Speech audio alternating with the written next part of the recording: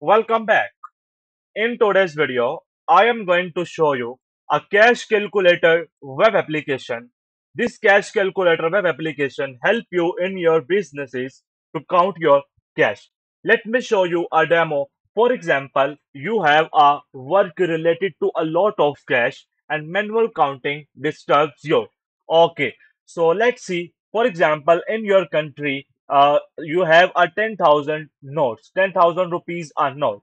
Okay, so you will receive a 10 notes of 10,000. Okay, you just need to enter here, and 5,000 notes you will receive 5, and the 2,000 notes you will receive 4, and the 1,000 you will receive 1, and the 500 you will receive the 5, and the 200 you will receive the 6 notes.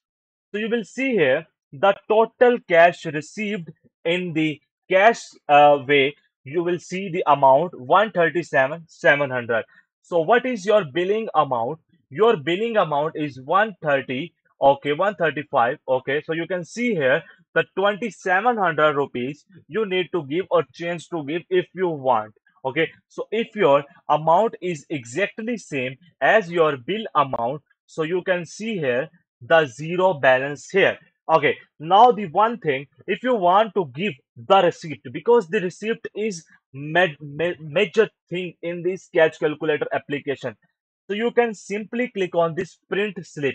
So you can see here this kind of print slip in your end, so you can easily print out them. Okay, one more thing, all the customizations of this web application, not from the coding, directly from the Google Sheet, I will show you.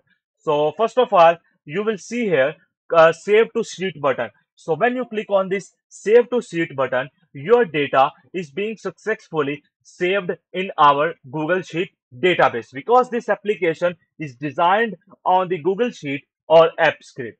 So you can see here the 1,000 notes you will receive here this, and the 5,000 notes you will receive here this. So now the question is that we are in the different countries, we don't have the rupees setting. So what we can do? So first of all, come here. You will see here the instruction add unlimited denominations in row 2. For example, if you want to make it the $100, and you wanna make it $50, and you wanna make it $30 and $20, and you wanna make it $15, and you wanna make it 10. Now the thing is complete. If you want to add more currencies, you can add here the $5. Okay, add the $2, add the $1 and $0.5. I don't know exact the cash things in your country, but this is a demo. You can adjust this yourself. Okay, now you can add the dollar sign here. What currency is you have? You can simply enter your currency sign here. Okay, so that's good. Now you can see here this is a MRI cash calculator. I will make it the Ramesh scripts cash calculator. I just simply change the name here, so that will be the name changed. Also, you can change here the name, store name, and the store address as well. I have added my YouTube channel address. Okay, now you can also see here these things. Now, one thing you wanna make in the remind in yourself, because we have added more things, we just go to the extensions, go to the import macro, and now create header function. We need to add this, or also we need to add the update header logs. Okay, now all done. We just close this and go to the extensions and click on this macros and create update log headers here. So when we click on this update log header, existing data found. So we will just remove that particular data, and now our headers will be added out successfully, because this is our old data.